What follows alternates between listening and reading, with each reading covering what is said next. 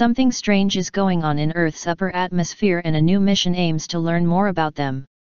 Launched to the International Space Station on April 9, 2018, the Atmosphere Space Interactions Monitor, ASIM, will observe the strange electrical phenomena that occur above thunderstorms.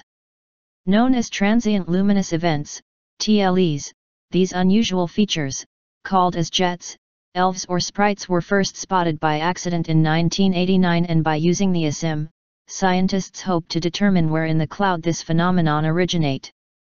In the following amazing video you can see such a bizarre transient luminous event as seen from the International Space Station.